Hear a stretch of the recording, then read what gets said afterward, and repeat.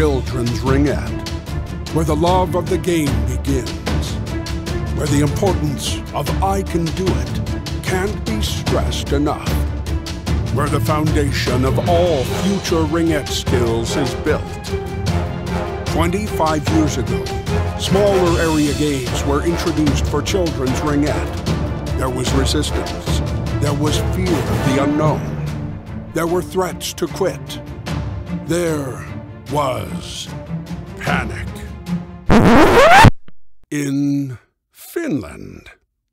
Today, we check in with Finnish parents to find out what they think of the game now and what advice they'd like to share with Canadian parents.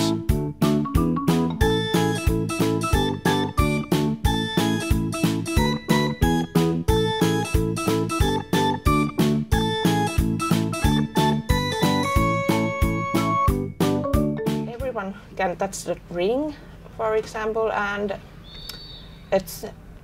the distance is not too long, and there are more one-on-one situations on this size ice.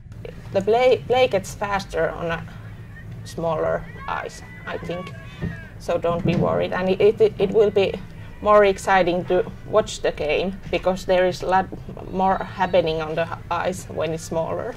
I think they are having better skills and better skating skills on a small ice, and more passing and more receiving ring. Well, that's a long list. That, well, we can start about that.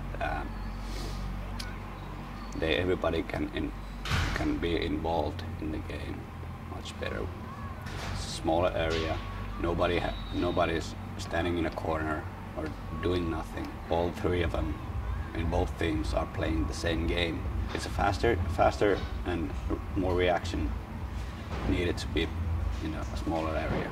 They're communicating each other. They're communicating against opponents and everything. So they don't have to yell across the ice. Our way in smaller ice, the game is more hectic. There are more situations, there are more speed, more everything. Everything is participating on the play.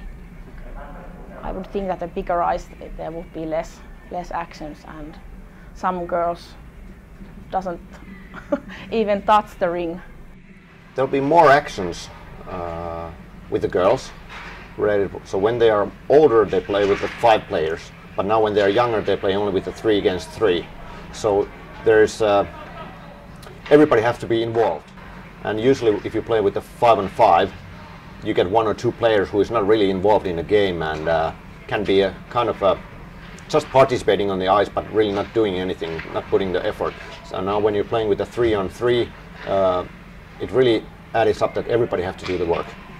So there's responsibility for each of the players, and because if we are starting with the 5 players at the young age, you can go with a couple of or several years that actually you just being on the ice. It's just one of the players, but actually you don't have to do pretty much nothing.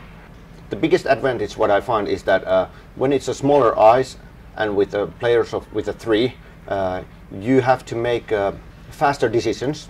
When you got the ring on your stick, you have to think it fast. And second of all, you learn how much better skater, because you have to skate different directions in the ice, a lot faster turnings. I haven't seen a game where you skate a lot fast straight, because there's a lot of turning in the ringette.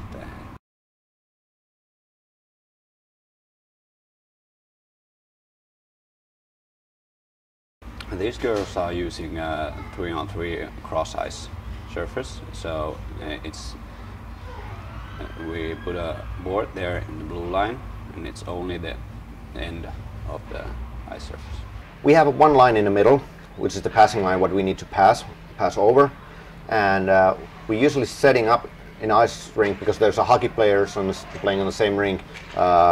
We are painting the goalie screen there, but then also in the middle part we have this starting points, and it's 5 meters from the half line on the both sides, 5 meters distance where they start. and we will just paint it on with a spray.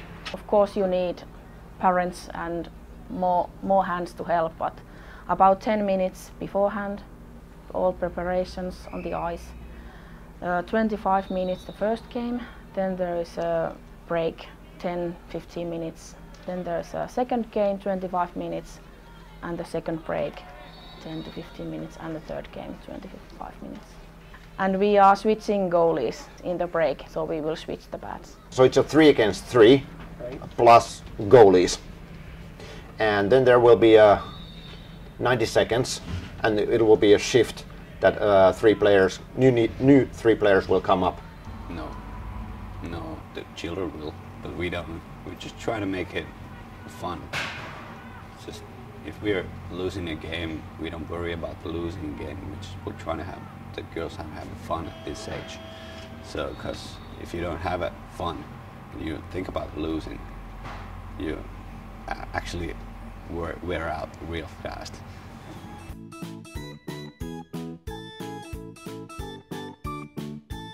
There's a referee, but there are junior players like under 15 teams. They're actually not referees, they're instructors of the game. We don't have penalties at all.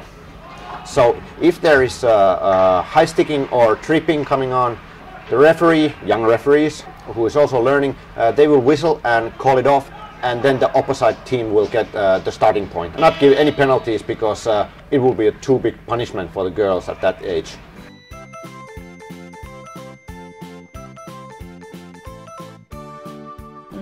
Well, in my opinion, they don't even know what positions to play at this age. So they are learning everything. They are learning how to defend, how to go to the goal, and they can try everything. When they try everything, they will grow. There might be some misunderstanding about this one, and what is the game, and who should be in what position. Should you learn to be a defender at your very early childhood, or are you growing up and thinking that you're going to be a forward later on and you're good with the shooting or skating? You really don't know at this level. If you're thinking that you put somebody to be a defender, and for example she's getting a lot of not a good choices what to do, and she's feeling that this is not fun anymore, so they will quit the game. Even though we are practicing defending with the 3 players together.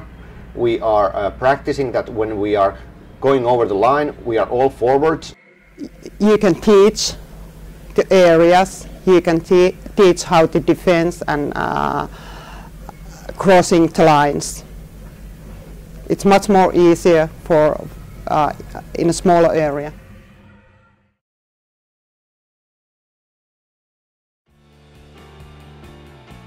It is good when you have the smaller eyes, and you will learn everything. So that's a good thing. They should learn basic skills, handling the stick and ring, of course, and skating in a small area instead of big ring. The kids shouldn't be feeling that they're old adults.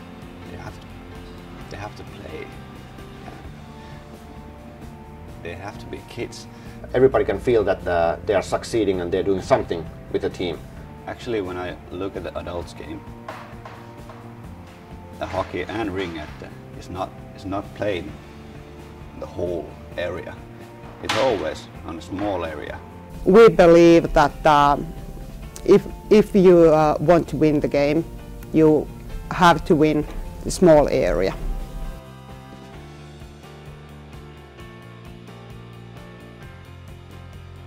No. No, no, we are not. No, I don't think it's that way. I think that we can expect more from the girls. There are only 3 players, so all of those 3 girls have to take responsibility.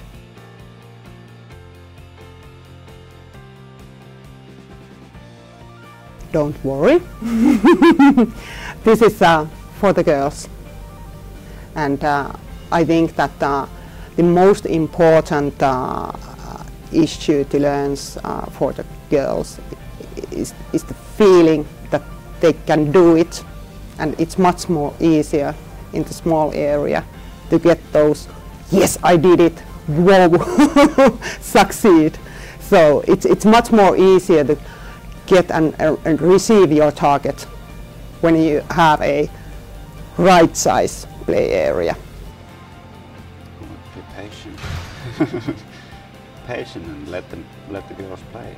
So if they're not getting involved in the game, they're not developing.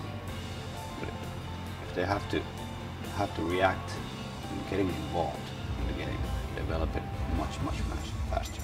I think they should come and watch our games when our girls are playing on a small ice, and I think that would help. If they were having a big ice now, then I would be worried. I would be concerned that my girl is getting bored and things like that. But now I'm not worried. You have to have a certain type of enthusiasm for the game. Under 10-year-old, you build the enthusiasm first, and then you build the skills. How about the girls think about it? How does it feel? I think it's the most important thing that girls like it, and what do they think about it? It's her hobby. I have my own hobbies, and if she likes it, and it's good for her, so it's the important thing. Yes. Well, I would say that our system is better, so please go and try. You find it out yourself.